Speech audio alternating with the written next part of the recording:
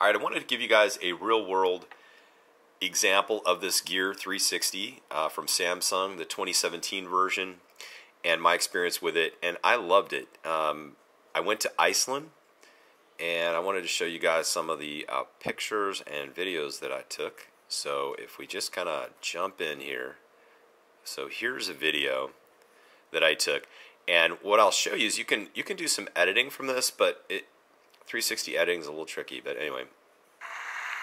So here's the view. This is kind of the standard view right here. And I can turn around in any angle as we go out to see the glacier, which is really cool. So on top of that, from here, I actually have different types of views. It has this what's called round view, or what I would call like a tiny world view, which would look something like this. And you could do different angles, push play. So it looks kind of funny, kind of like tiny world. And then what you could do is you can save that as a standard video, and it will save exactly the version that you, however you queue it up, whichever way you want to see it. Here's stretched view. However you save it is how it will be saved. Here's dual view. So that's giving you both cameras.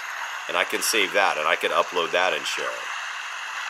So it gives you a lot of power. And then here's the panorama view. So that's the entire shot right there.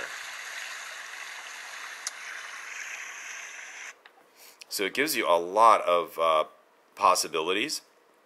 On top of it, I can take any particular view like this if I wanted, and I can save it as a picture. Capture frame. And if I capture that frame, it captures that as a GIF picture. So it's just very nice, because you don't have to worry so much when you're filming or look through an eye hole or something like that with other cameras. Here is a picture. Now this is a static picture. With this, there aren't as many options. Well, actually, I guess you have the same options. But what was I going to tell you? Save as a standard picture. And then view on VR gear. So the other thing I would say is I do have the 360 headset, which I could go grab. But it's really cool to be able to put on. Here, you keep watching that. Let me go grab it. You're not going to be able to see. Those are my guinea pigs. My daughter's guinea pigs. Guys, we'll feed you in a sec.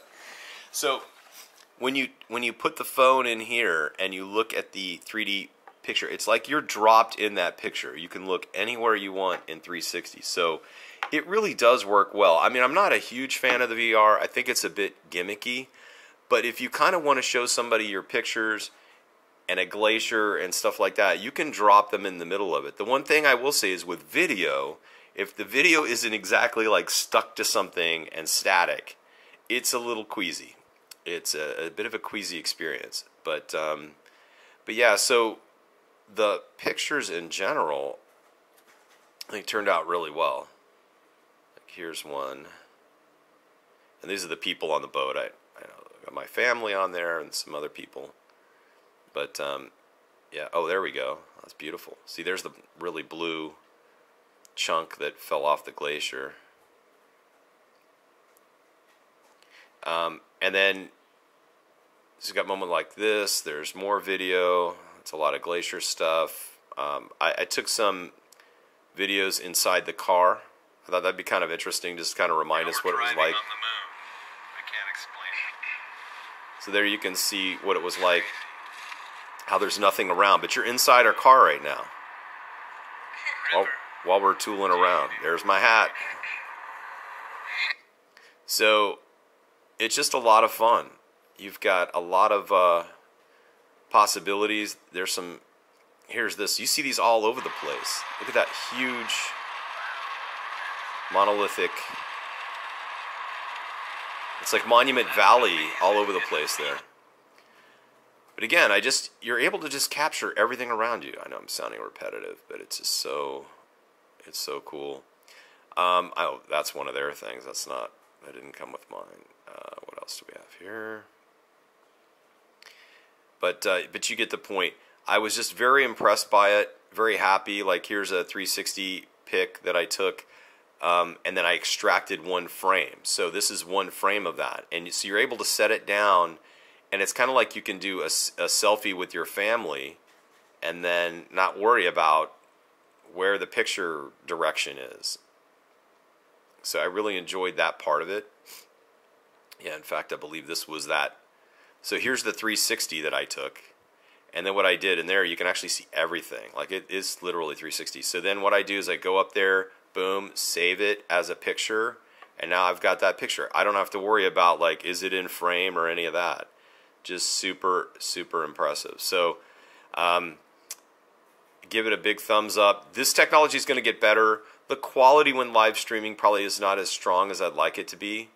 But, yeah, here's just me going for, this was in Keflavik Airport. As I'm going up, you actually had to walk up. The gate was not, this particular plane did not have a gate.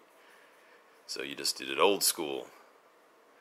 So, yeah, really enjoy it. I can't wait for newer versions of this. I know that the, who is it? The GoPro guys just released a brand new one just before my trip.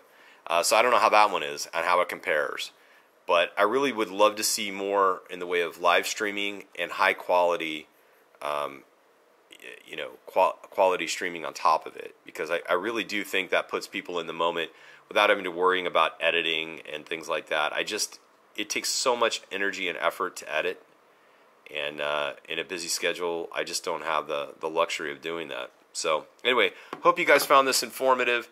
It does work well with the VR. Obviously, I can't show you really how that works. It's too tricky.